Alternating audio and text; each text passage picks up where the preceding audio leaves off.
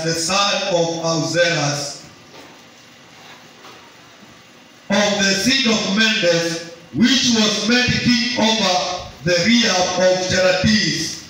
In the first year of his reign, I, Daniel, understood by the books the number of the years whereof the word of the Lord came to Jeremiah the prophet, that he would accomplish 70 years in desolation of Jerusalem.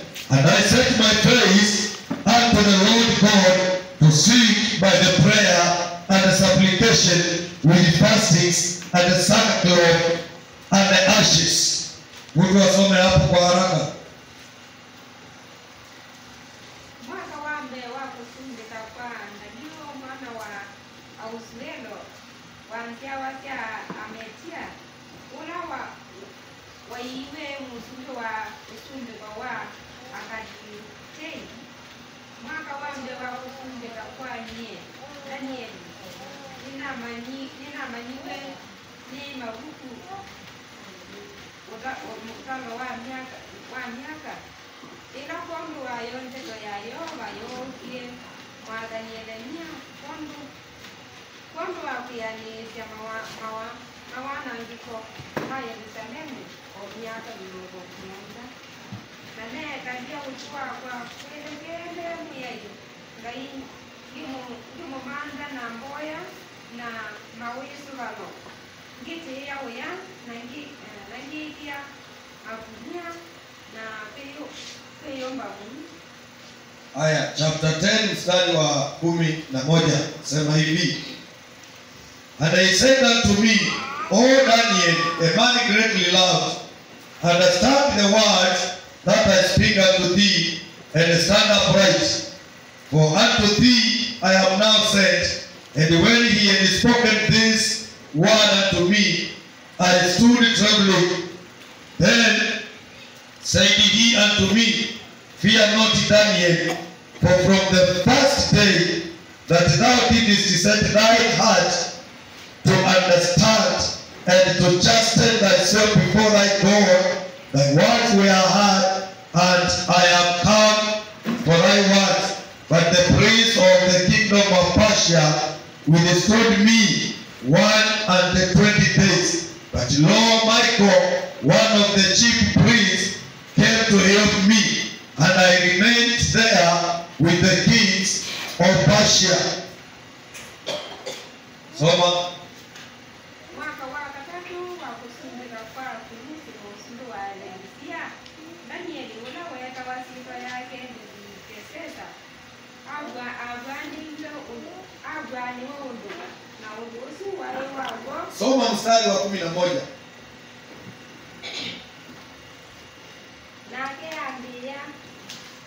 Nakeambia Danieli, we mundu wende kwe muno manyate toila utalia na uko kama ungele muno na tuma kwa kuoyi na ile anga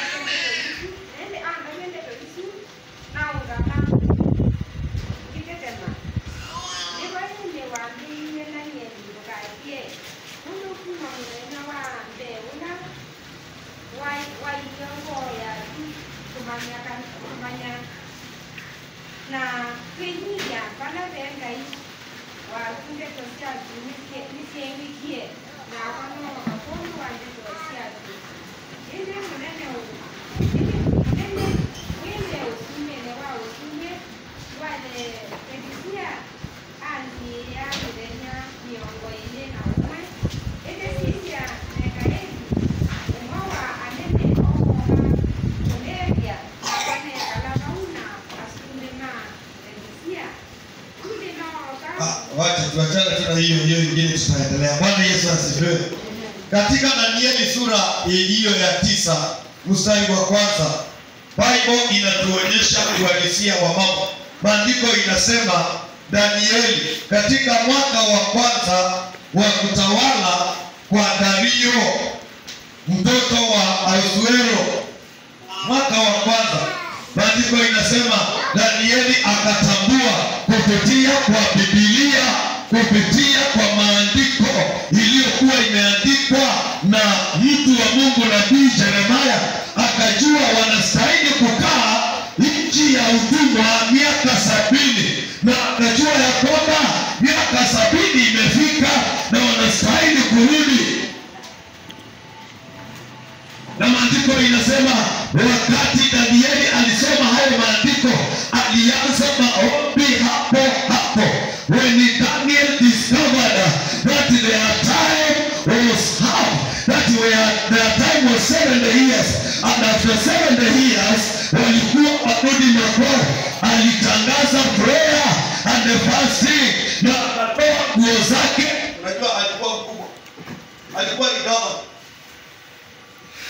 alikuwa ni gavana, na ugavana wake ulikuwa mkubwa, si kama magavana wa leo, sababu nchi hiyo yote ilikuwa na magavana kama 3, na ilikuwa imetoka Israeli mpaka Egypt, ilikuwa ni area kubwa.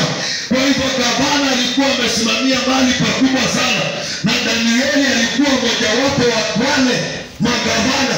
Maandiko inasema akavaa magunia, akakaa kwenye majivu, na akaanza kuomba na kufunga.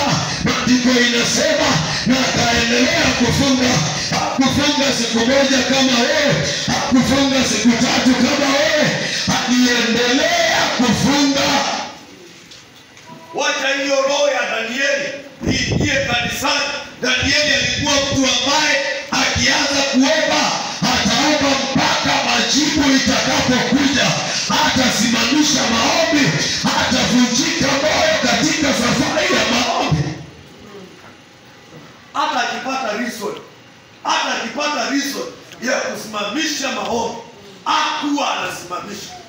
Kuna wakati alikuwa anaomba na mfalme akaweka sahihi ya kwamba mtu yeyote atakayepatikana akifanya maombi kwa Mungu wake isipokuwa Mungu wa Media atashikwa na kuweka kwenye tumbo la simba. Maandiko inasema hata wakati Danieli alijua ile sheria imeshapitishwa, alienda katika nyumba yake na akaomba mara 3 kama vile Waisraeli wanaomba. Haikujalisha kama alikuwa na vita, haikujalisha kama watu walikuwa wamemwinukia, haikujalisha kama alikuwa ni gavana, alikuwa anaomba mara 3. Maandiko inasema akaingia kama vile ilikuwa kawaida yake, akafungua madirisha na akapiga magoti kuelekea Yerusalemu, na akafanya hivyo mara 3. Hakuvunjika moyo na watu, hakuvunjika moyo na vita. Bwana Yesu asifiwe. Hiyo roho ingie washirika hapa, hiyo roho ingie kila mtu hapa. Uwe hata kama huna chakula unaweza omba, hata kama chakula kiko tele unaweza ukafunga. Hautafunga kwa kukosa chakula, utafunga kwa hiari. Hautafunga kwa mambo kwenda mbaya, utafunga sababu unamtafuta Mungu. Bwana Yesu asifiwe. Amen. Na mtu huyu Danieli wakati aliposoma ya kwamba wanastahili kutoka katika nchi ya Babiloni baada ya miaka 70, baada ya miaka 70, maandiko inasema ya kwamba akaanza kufunga na kuomba na akaendelea. Apate alisikia neno la Bwana. Wakati alielewa neno la Bwana, hakufunga mara moja, hakufunga siku 2, alifunga mpaka kile Bwana alikuwa amesema kitimie. Ujumbe wa leo unasema why pray less? Why pray less? Kwa nini uombe maombi kidogo? Kwa nini uombe maombi na uvunjike moyo? Yesu alisema katika Biblia yako, hiyo Biblia unayobeba katika kitabu cha Luka, ya kwamba watu waombe pasipo kuvunjika moyo. Uombe na uombe mpaka kile ulikuwa unataka kitimie. Shida ya kanisa leo, tunaomba mara moja na tunajifanya Mungu amesikia. Tunaomba siku 2, na kuna amini ya kwamba Bwana amesikia. Amesikia maandiko katika Biblia, kitabu cha Danieli sura ya 10 mstari wa 11. Maandiko imesema hivi. Hapo ndio tumesoma. Akaambiwa na malaika, aliona malaika na akaanguka chini, akaanza kutetemeka. Maandiko inasema malaika akamgusa, akamwambia, simama, usihofu, kwanza wewe ni mtu ambaye umependwa sana. Wewe ni mtu ambaye umependwa sana. Wewe ni mtu ambaye umependwa sana. Wacha kukaa kama umegandamizika na maisha. Bwana, siku ya kwanza ulipoomba, sauti yako ilisikika. Siku ya kwanza ulipoanza maombi, sauti yako ilisikika. Na siku hiyo jua lilituba. Lakini mkuu wa pasha akanizuia. Ngoja nikwambie, kuna vitu watu wanajifariji naye. Hati baraka zako ni zako. Yaani Mungu akisema ni zako, Mungu anaweza sema ni zako na tukose kukufikia.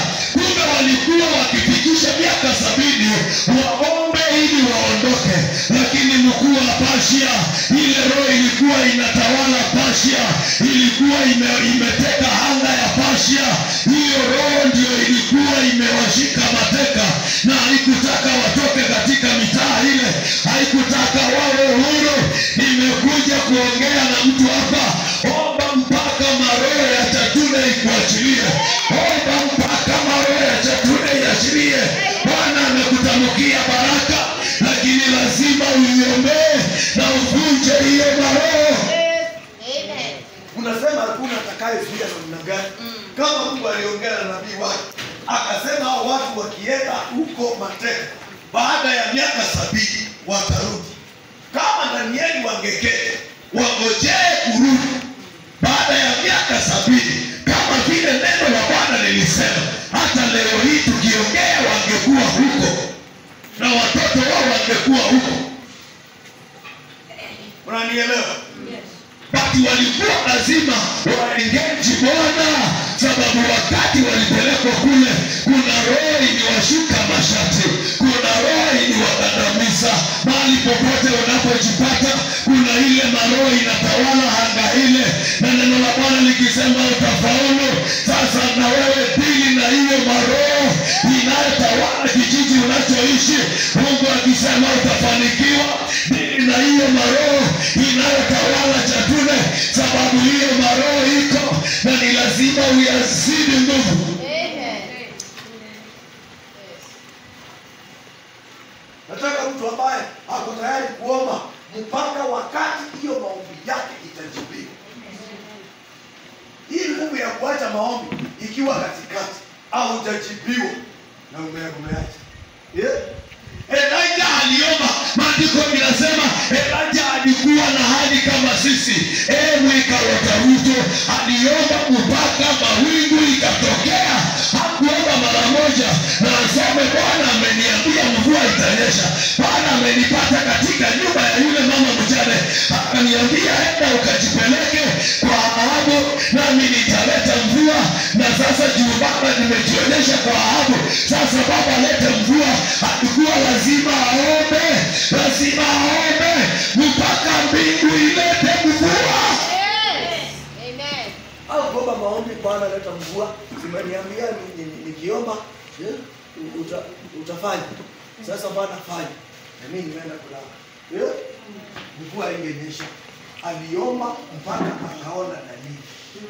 Aliomba mpaka akaona kuinuliwa kwake. Aliomba mpaka akaona shida zake zimeisha. Nimekuja kukurudisha hapo. Wacha kuomba maombi kidogo. Hai? Luekomo ya moyo nje anga ubibi la Colgate. Maandiko inasema kuomba kwa mwenye haki kunafaa kama ataomba kwa bidii. Moyo si amondomolonga nibo taana metoke waka hoya kwa kidito. Waka hoya na kidingesho. Moyo itasi ya kidito. keda Danieli na hoya moya sitena kidito onanzia wasiosi ne wa Babiloni lakini Danieli ahoye moya sia kidito moya itesi ya kuweka maombi sio kuwa ya kuacha maombi mafululizo maombi ya maombi maombi ya maombi. Mpaka malaika akatuma. Alipotuma siku ya kwanza, maandiko inasema akazuiliwa na ile roho ya pasha. Akazuiliwa na ile roho ilikuwa imewateka. Ilikuwa imeteka anga. Ilikuwa imesema vile kuchukua. Ile roho ambayo imesema biashara zitafika wapi. Ile roho ambayo inasema utainuliwa mpaka wapi. Ile roho inapanga ya kwamba juwea hujasoma na kwenu hakuna mtu anajulikana utapata kazi. Ile lazima uvunje hiyo roho. Ile kitu inafanya wapendwa waache kuomba ni roho ya kuasimu, ya kuona mambo itakuwa mzuri. Itakuwa mzuri namna gani kama hujayapanga? Bwana Yesu asifiwe. Nimekuja kukuambia toka mahali umejificha, toka mahali umejificha na uingie katika eneo la maombi. Ukiingia katika eneo la maombi, uombe maombi mpaka wakati utapata majibu ya maombi yako. Uombe maombi mpaka wakati utainuliwa. Uombe maombi na uendelee katika maombi. Jamaa aliomba. Sijui kama ushaomba na ulikuwa umeamua kuomba siku 3. Na hiyo siku ya 3 ulikuwa unataka kufungua. Unashindwa na kufungua. Unasikia hapana. Hapana. Gani ulikuwa ufungue siku ya 3 unasikia hapa. Nasikia kuna kitu sijarekebisha katika rohoni. Na unasikia kabisa hata mwili wako kabisa hautaki kufungua. Mwili wako hautaki kabisa kuacha maombi. Unasikia mpaka roho haijakubali, hata roho ya Mungu ndani yako haijainuka ni kuachilia. Haijainuka. The power of God, the spirit of intercession inakuwa very heavy in you. Inakuambia kuna vitu bado hujamaliza. Kuna territories bado hujamaliza na inafaa uzimalize. Lakini wewe na maana yako umesema nilikuwa nimepanga maombi ya siku 3 kwa hivyo wacha nimalizike. Hiyo ndio inaitwa pray less, pray amiss. Umeomba na kile kitu ulikuwa unataka au hujakipata na unaachana na maombi na unakaa kungojea. Unakaa kungojea. Omba mpaka upate signal ya maombi yako. Elijah aliomba. Akaambia mfanyikazi wake, hebu nenda ukaangalia kule baharini kama unaona mawingu. Akaenda akamwambia. Akapata. Anaomba. Akamwambia nabii hakuna kitu. Akamwambia enda hivyo mara 7. Akajua nitakuwa enda mara 7. Nitakuwa nimebomoa kwa nimefanya kadhaa. Na kama mara 7 haitakuwa imetimilika. Nitamwambia tena aende mara 40 kwa sababu namba ya kwanza inatokanga namba 3, inaenda namba 7, inaenda namba 40, inaenda 120, kitu kama hiyo. Huyo jamaa kama angerudi mara ya kwanza aseme hakuna mawingu, angeambiwa enenda mara 40.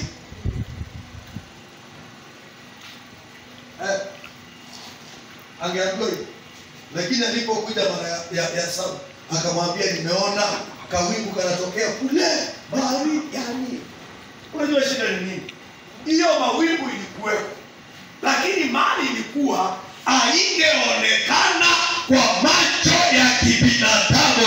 Elijah alisema ya kwamba mfalme amuka ukule na unywe.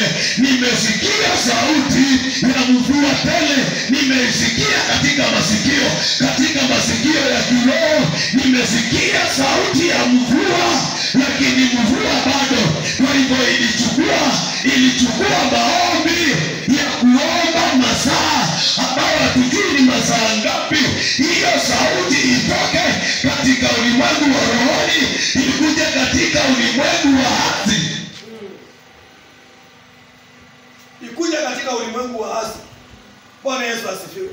Uko na neno la Bwana, uko na ahadi za Bwana katika moyo wako na katika maisha yako, lakini itategemea vile utakavyoomba kutransfer hiyo sauti uliona, kutransfer hiyo utele uliona, kutransfer hiyo ndoto Bwana alikuonyesha, kutransfer hizo vitu uliona rohoni na hizo baraka Bwana alikuwekea rohoni, usitransfer zitoke katika ulimwengu wa rohoni mpaka ulimwengu wa sasa. Nachukua maombi, na ni maombi isiyokuwa ya kuacha. Si maombi ati kama saa hii tunaanza maombi hapa saa hii mpaka mwendo wa saa 5. Wewe unakuja tu na unakuja saa 5 kasoro dakika 2. Utaki kuomba. Wewe ndio unakuwa unajiumiza, sababu utakuwa umesikia sauti ya mvua tena na mvua hautakuwa. Utakuwa umeandikwa katika kitabu cha watu ambao watafanikiwa, lakini hiyo fanaka hautaiona. Kwa nini?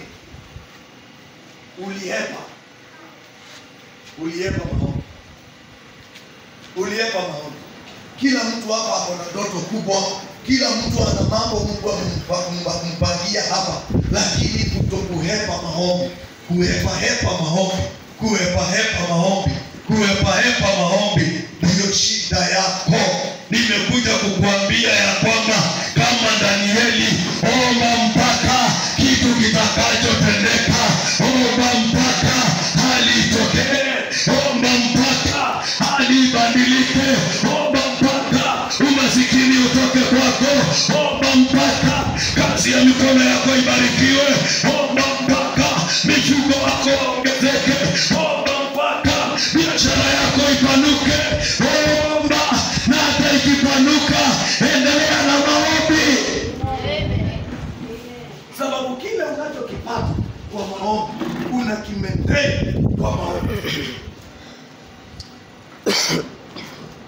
Hiyo ndio nimekuja kusema ya kwamba kila mtu anafaa aombe pasipo kuacha maombi. Bwana Yesu asifiwe.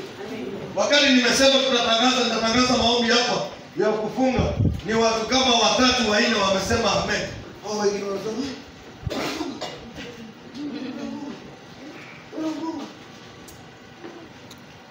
ule obinga nige wanaliula wewe ati balance ndai.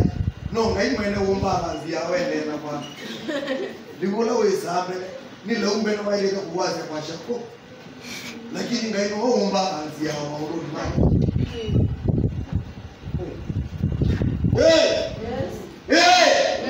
Sio watu unakulaga balance diet. Mungu ndio anaendaga na balance huko. Umekula Mungu na ugali. Niambie balance iko wapi sasa? Nasema ile ndio umekula. Tukaweka nini? Yaani sima umekula sahani 2. Na ndio zinatoshana hii. Ilivaa kidogo kwa kana na hiyo. Hata chakula hiyo umekula inafaa ikupeleke hospitali. Sababu umekula starch peke yake, inafaa upangwe na sukari. Umekula sukari peke yake, lakini Mungu tu anafanya mambo. Anakuwekea tunda nyingine hapo kwa tumbo. Na wewe uone. Sababu ulikula matunda Desemba. Na ukula kama matunda, uliyakula kama chakula na ni maembe. Na ingine ilikuwa imeumwa na huku. Hata ingine ingefanya uwe mgonjwa. Lakini Mungu akazuia. Hata ile chakula tunakula sio balance diet. Kwa hivyo hatuna haja ya kupenda chakula sana. Wewe hujawahi enda mahali upewe chakula balance. Wewe viteni, unajua unaweza enda mahali upewe balance, chakula balance, ukatae kukula. Sababu namba 1, unaona vitu zingine ni kama hazipelekani na zingine. Unaona vitu zingine ni kama hazipelekani na zingine. Unaona kama zitakuharibu tumbo, lakini ndio balance diet. Zingine utaona kama zimeharibiwa, zinaharibiwa. breakfast. Breakfast iko na chai, iko na kamkate hapo, iko na kapisi ya nyama hapo, iko na maharagwe hapa. Unaweza na vyakula vingine mpaka iko na sausage bado. Unaweza kwa chakula kingine useme hai. Hapana. Hii na hii sasa nyama ni ya nini na chai? Maharagwe na chai. Nyama, maharagwe na sausage. Alafu kuna greens hapo. Na kitambo ufike hapo, umepewa matunda hapo, umepewa watermelon hapo, na mandizi hapo, na kuna kasuku ya watermelon hapo. Hii unasema nini?